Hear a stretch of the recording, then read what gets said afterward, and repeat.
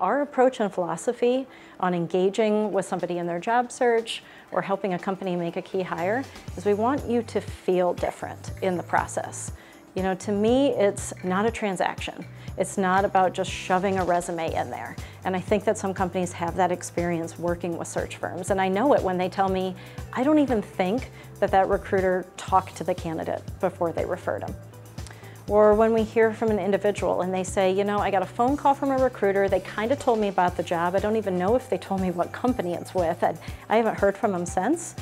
What kind of feeling does that give you? Are you just a commodity? You know, at the end of the day, are you just the next phone call that they're making, trying to get a deal, trying to get a paycheck?